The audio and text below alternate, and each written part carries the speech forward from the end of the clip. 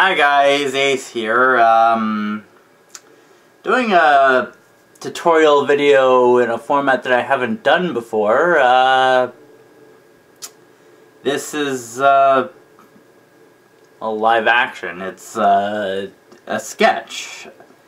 A lot of people have been, curious how I sketch my drawings before I scan them and run them through Photoshop. So I'm gonna do a Pikachu, just a generic Pikachu, in my art style, of course. I just start with a regular number 2 pencil, as you can see here. Got my eraser, got my sharpener if I need it. What I usually do, I start with the toes. And I make these little jagged, fuzzy oval shapes that overlap each other. Like this. And then for the, this one's a little too flat at the end. I do a lot of erasing when I sketch. That's why I have the eraser here. And it's also one of the reasons I have to run it through Photoshop so thoroughly to get rid of all those eraser marks at the end when before I start coloring and shading and stuff. There'll be a link to the coloring and shading tutorial in the description as well. Now let's mirror this, do another one, another foot, paw, right here.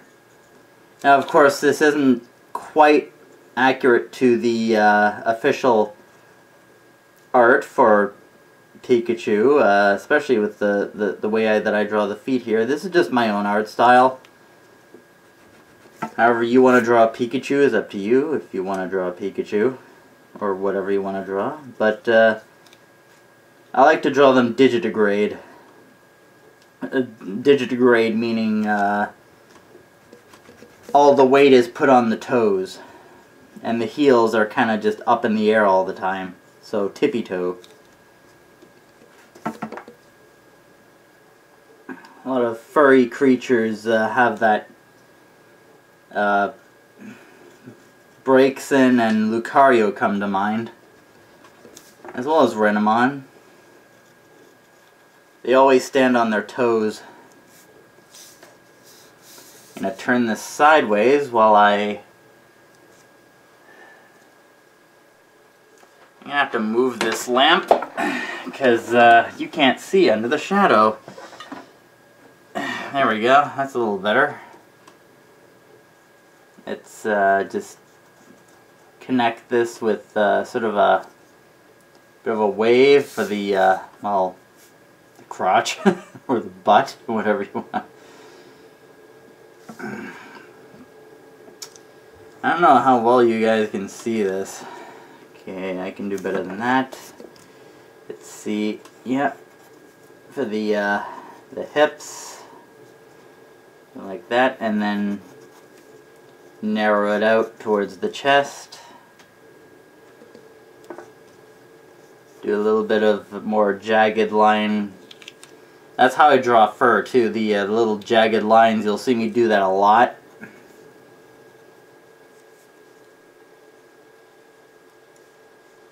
Let's do this paw first. And for the fingers, like so. The index curls in a bit. The thumb goes like that. Not really sure what else to add for commentary here. I've never actually done a tutorial of how I sketch my art. Most people haven't even seen my art sketches. They see the finished product. But anyway, I think I can round that out a bit more.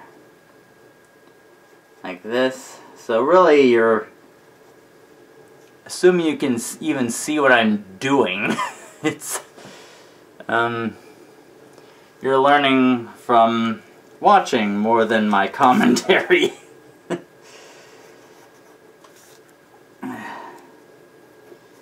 Since I honestly don't know what to add for commentary, yeah, this is a little bit shorter than the other one, so let's fix that. Make it a little bit longer. There we go. There we go. There we go. And now they match.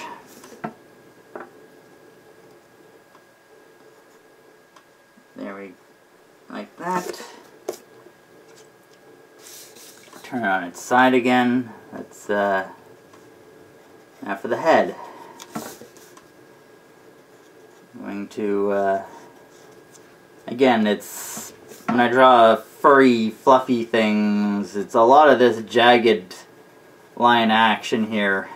I rarely ever do smooth lines except when I'm drawing something that isn't fluffy, like say for example a Snivy or a Chikorita or something that's more supposed to be more smooth. I'll draw them smooth without the jagged lines. Same to a degree for most clothing. I'll draw those smooth.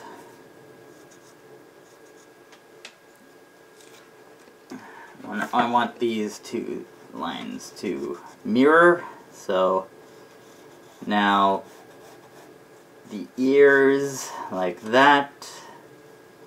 And amazing commentary, isn't it? I just don't know what to say. I just draw. That one's a little thicker than the other, so let's narrow that out. Like that.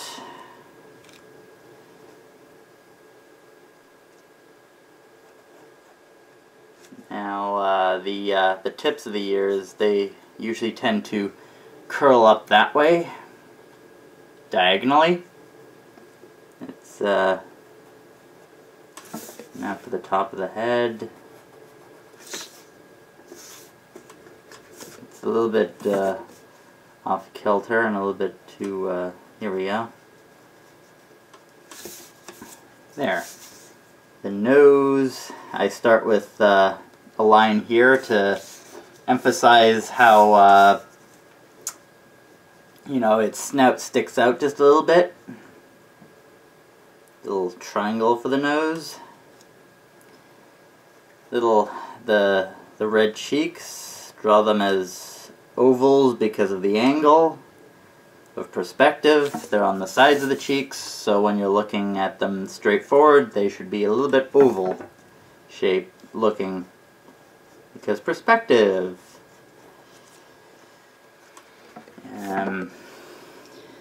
Again, you're going to see me do a lot of the erasing, that's why I have the eraser there. I'll always use the eraser every single time because I always screw something up. It's a lot of trial and error.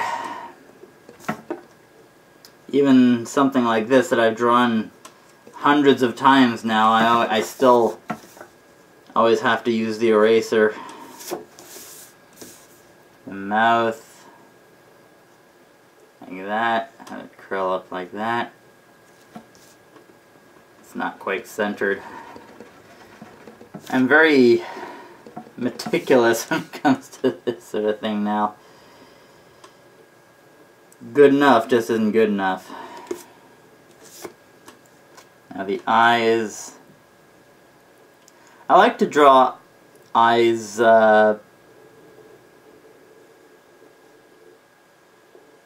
like, again, much like the feet, it's not quite accurate to the, not completely accurate to the official art, but I feel this makes them look more expressive, giving them more cartoony, expressive eyes. Little eyebrow there, so it looks like it's smirking. It's, the other one now. Have this eye doing that, have Again, it's a little Smirkachu. Like that. With a little line under there to emphasize it's sort of, the bottom of the eyelid is squinting upward a bit.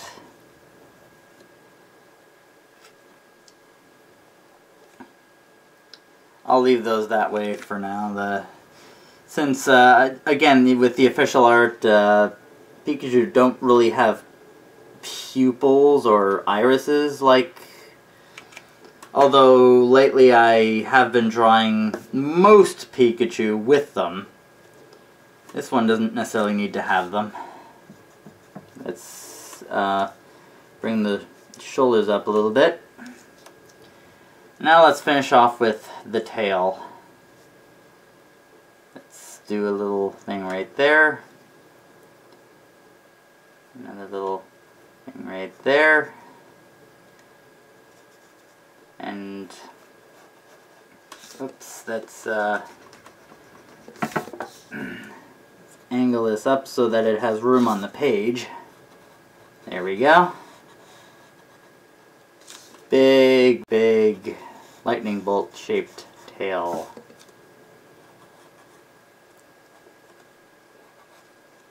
There.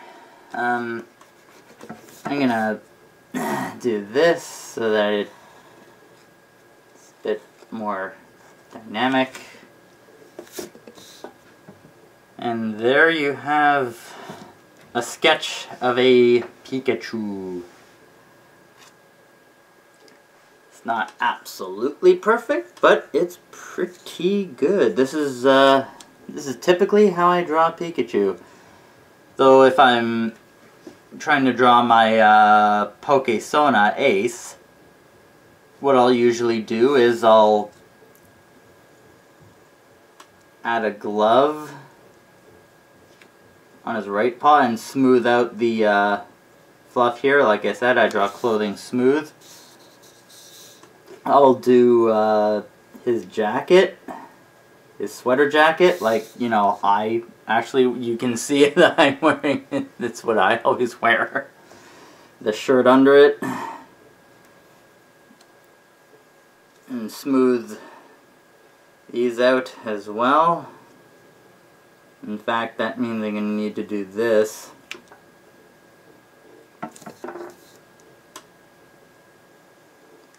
Do the, make it match on both sides. I'm doing this lighter since I'm going to erase the jacket for the next part.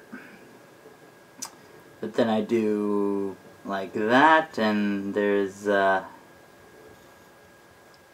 because the, it's always partially open. Here goes the zipper, an oval, smaller, narrower oval, tiny oval. Little oval in there. A little rectangle for the bottom of the zipper. Now, the way that I draw the zipper, little jigsaw puzzle things, because that's how zippers work. They fit together like a jigsaw puzzle. There we go. The line at the bottom there, the pockets, little distorted rectangles because perspective. There we go. That's a little tuft of fur there. And for his hair, I do this.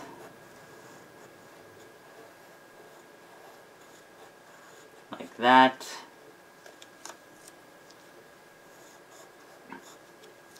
And I'll need to erase this a little bit, but I'll bring it back when I, or maybe I'll just draw him like this. Or maybe I'll just make it Ace. In which case, let's, like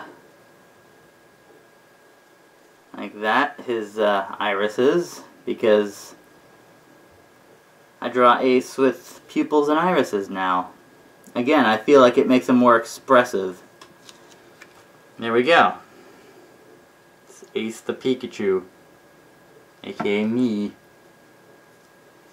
Little wrinkle lines for the glove.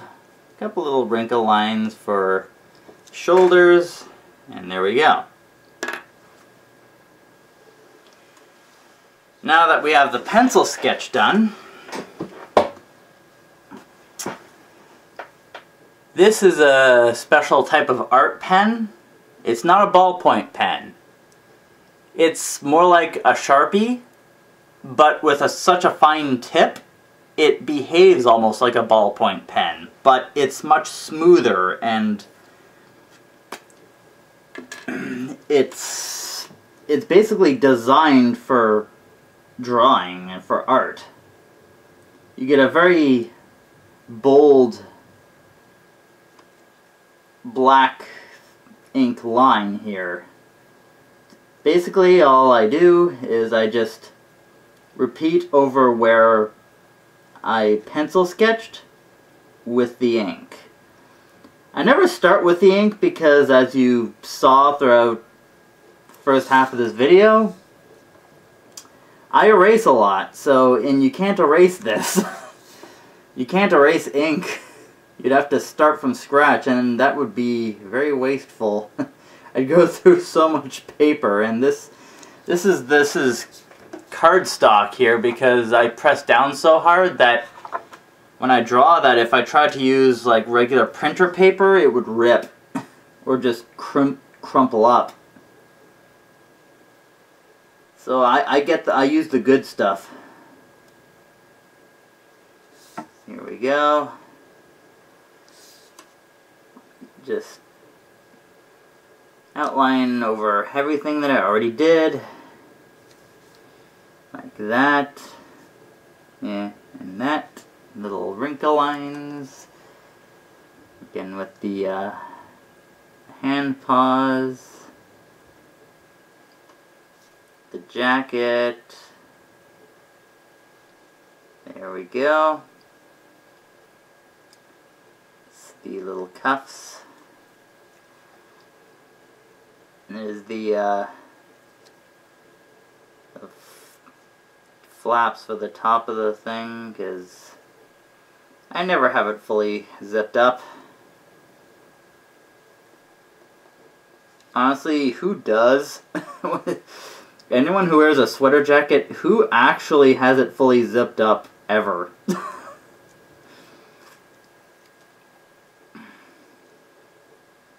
There we go.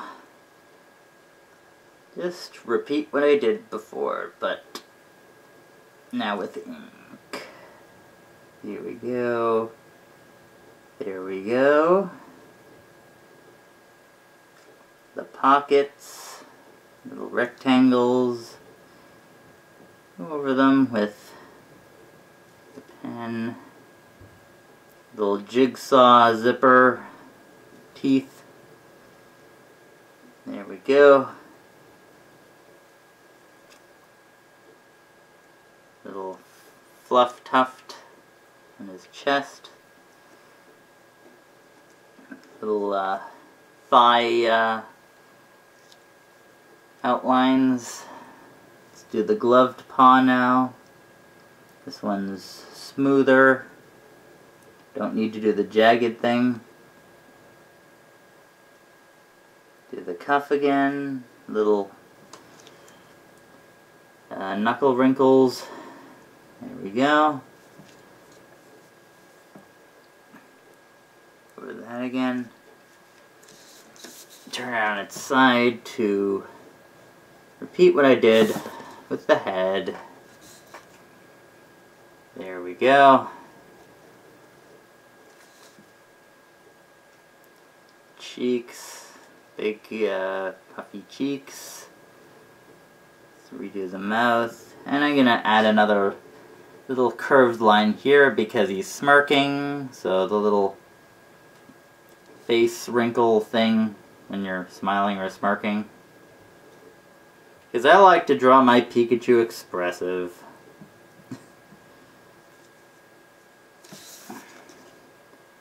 nose again. I'm actually going to try to make the nose a little bit smaller this time. Another reason why I start with pencil, because sometimes as I notice when I finish the pencil sketch, there are things that I can improve. Let's do the eyes, like that. Pupils. The eyebrow expression smirk things. I am good at commentary. The other pupil and iris. There we go. Now outline sketch the ears again. Let's start from up here on this one, above the hair tuft.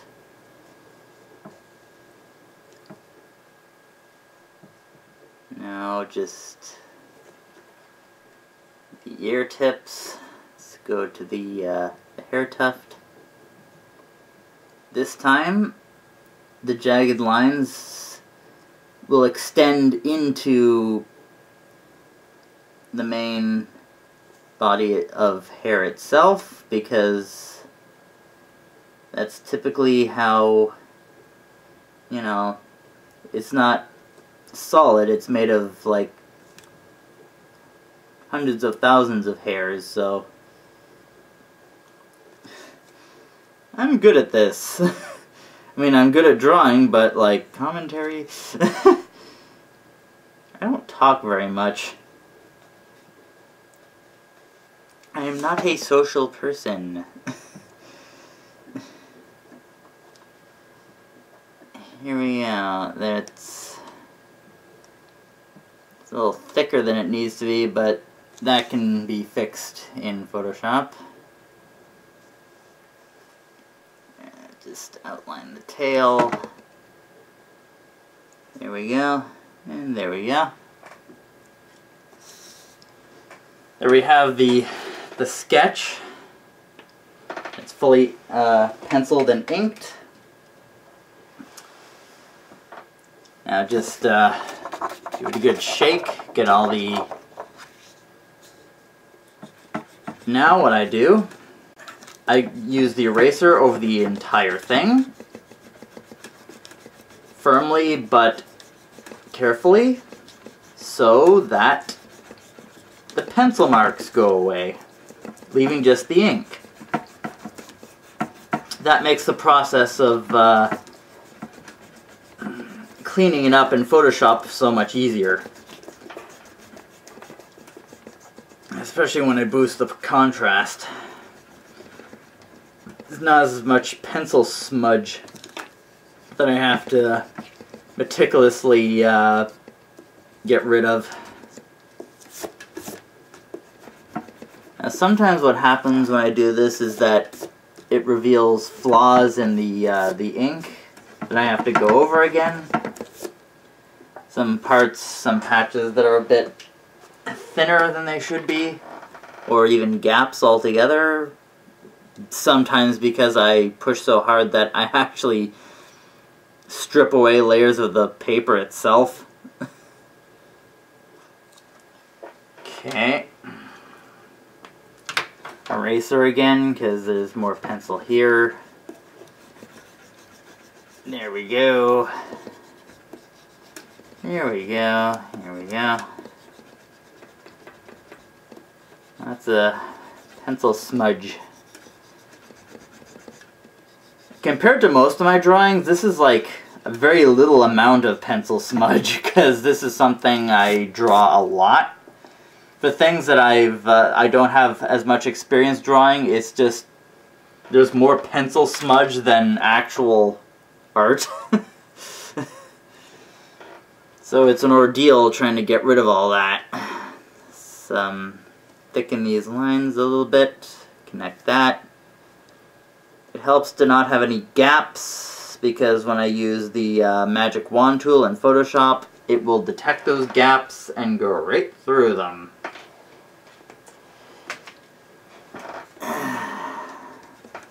mean, I can fix that with the brush tool, but it's easier if I do it in the ink sketch first. But, there you go.